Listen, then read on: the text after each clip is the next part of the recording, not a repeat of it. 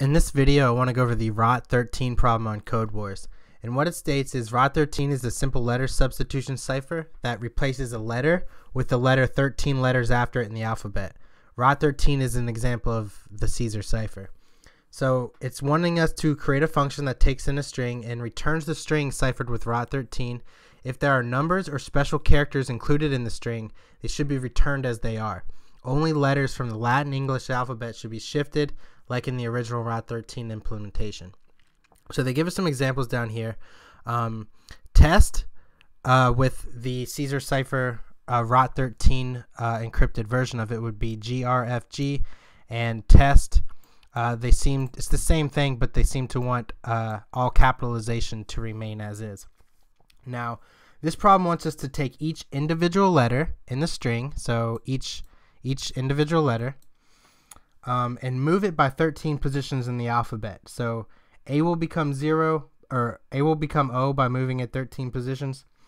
If we reach the end of the alphabet before moving 13 positions, we're going to have to loop back around to the beginning of the alphabet.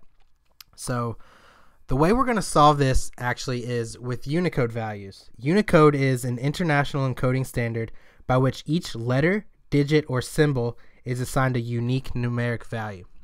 Now, if I were to pull up idle right now, I printed out all of the Unicode values for all capital letters and all lowercase letters.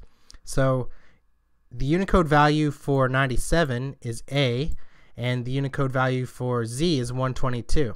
As you can see, they are contiguously stored, meaning that 98, 99, 100, 97 through 122 contains every letter in the alphabet, at least for lowercase. And likewise for the uppercase letters. 65 through 90 is the uppercase alphabet.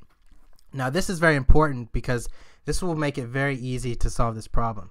What we can do for each letter in our string is we can take that letter, find its Unicode value, add 13 to it, and then convert it back into its Unicode value. So let's go down here to our test condition or whatever. So see T, let's add 13 to it. So T, lowercase t, we'll find it is 116. Plus 13 would be 129, but the end of the alphabet is 122, so we have to loop back around. So it should be 97 plus 7, and that should be G. Yeah, 103. So that's the way we're going to do it. I'm going to minus this, and let's get into solving this problem. So the first thing we want to do is we want to create an empty list, and this is the list that we're going to return at the end of the problem. This is going to have the encrypted version of our string. And then we need to iterate throughout our string, so we're going to say for letter and message. What we're going to do is we're going to append. What we're going to append is new letter. And we're going to pass it our letter. So this new letter function right here is a helper function we need to create. So I'm going to go down here, and we're just going to define new letter.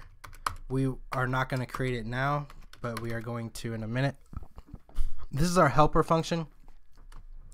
This is going to encrypt each individual letter in our string. So it's also going to take in the input value of letter.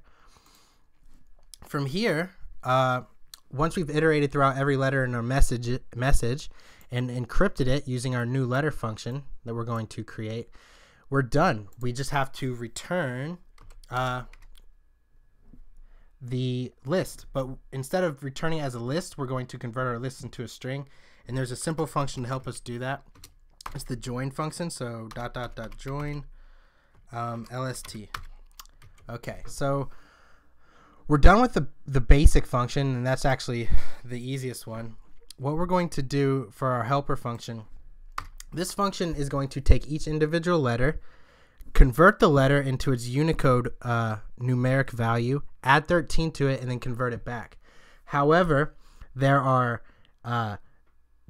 numbers in it, there are special characters in it, there are uppercase letters which don't fall in line with the 97 through 122 Unicode. So there's some special test conditions that we have to take care of. First, we're going to check to see if it is a digit, and if it is a digit, 1 through 9 or 0 through 9, we're not going to mess with that. We're just going to return it back to here and append it to our LST list. So we're going to say if string of letter dot is digit, we're just going to return the letter. So this is digit function right here, what it does is it checks to see if the string in question is actually a digit or a numeric value, and if it is, it returns true, and if it returns true, we're just going to return the letter. Okay, so we're done with that. Next, we're going to take care of all uppercase letters. So we're going to say if the ORD of letter, so ORD of letter, the ORD function is the reverse of the CHR function I showed you in idle. CHR takes an individual number and converts it into its Unicode value, the letter, the digit, or the symbol. ORD does the opposite. Say we say ORD of A, it will return its it will return 97. It returns the integer that corresponds to that particular digit that we sent it.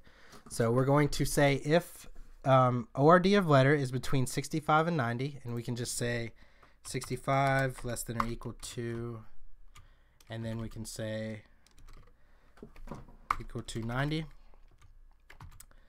So if it's between 65 and 90, all we're going to do is we're going to create a new variable called new letter, and we are going to set it equal to ORD of letter, because we got to convert that letter into its Unicode value, and then we're just going to add 13 to it. So now we have the encrypted integer value of our new letter. All we have to do from here is convert it back into its character. So we're just going to say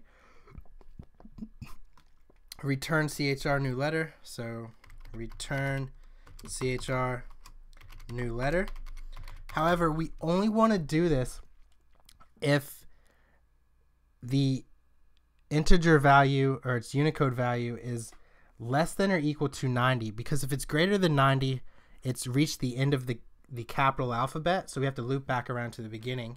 So what we're going to say is if new letter is less than or equal to 90, and if it's not less than or equal to 90, so if it's greater than 90, what we're going to have to do is loop back around to the beginning of the alphabet, and we can do this by saying CHR, using the CHR function, and saying 64, because that's one Unicode value less than the capital A. So 64 plus new letter modulus 90. Okay, and we've done that. And then we have to do the same thing for the lowercase letters. So we'll copy this, and we can just say else if 97, so if ORD letter is between 97 and 122, so else if ORD, we'll just say 97 less than or equal to ORD letter less than 122 or equal to 122. I'm going to copy this. There'll be some slight differences, but we can change those. So we'll just paste it in here. Yeah, so this is going to be this. We're going to do the same thing. New letter. We're going to add 13 to its Unicode value, and then we're going to only return it if it's less than or equal to 122. Because if it's greater than or equal to 122, greater than, not greater than or equal to, that would have been an issue. So no, greater than or equal to for sure. Yeah, okay. So what we need to do, 122, and if it's greater than 122, what we need to do is change this to 96, because that's one digit below the Unicode value for A, and modulus 122. Okay. And then else, so if it's not a digit, it's not a lowercase or an uppercase letter, what it is it's a special character. And if it's a special character, it says special character should be included in the string unchanged. So if it's a special character, we're just going to return the letter. Okay, so this should work. Let's test it out. Test. It passed the 2. Let's attempt it. Okay, 214 passed, 0 failed. Yeah, so that is a quick and easy tutorial on how to do the Rot13 problem on Codewars.